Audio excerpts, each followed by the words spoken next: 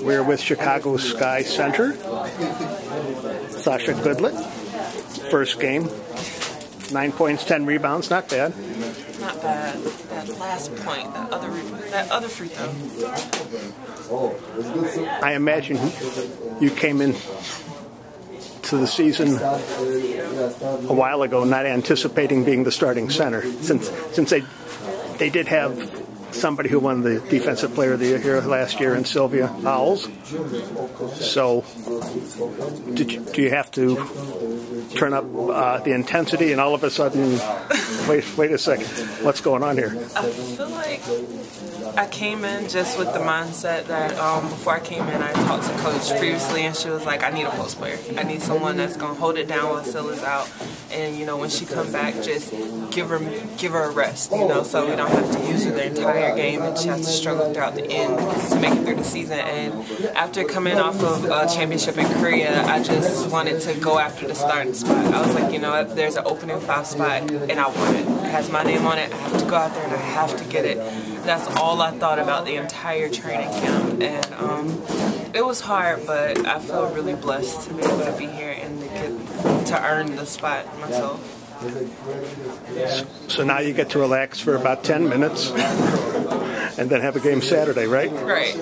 Honestly, there are a lot of things I feel like I could have did better in this game. It just came out that we won, and that's all that matters. I'd rather win ugly than lose pretty any day. So now that that's over, we have to regroup and get focused on New York. After that first quarter, it looked like you were going to lose ugly. I mean, it's like it almost looked like they had 5 players on the court who hadn't met one another. Not quite that bad, but it was a rough start. I feel like it was just pregame jitters, you know, just coming out and having to announce everyone and being like 7 of us are brand new to this team and it's a brand new crowd and just having to settle down after the nerves. And after that happened, I feel like we were able to regroup. There was never a point during the game where I doubted that we weren't going to come back and win. So I guess Sky fans should once again entertain high hopes and aspirations and another Eastern Conference title and all that good stuff. I mean, the good thing about this new team is that there's 7 of us that has no idea about the past. Like, of course we read about it, of course, like, but it's a different thing to read and actually go through it. This is a brand new team, a brand new Sky team. We're just trying to find a brand new identity, and we're just trying to go out there and play our hearts out for our fans and win games. Turned out pretty well for the first game.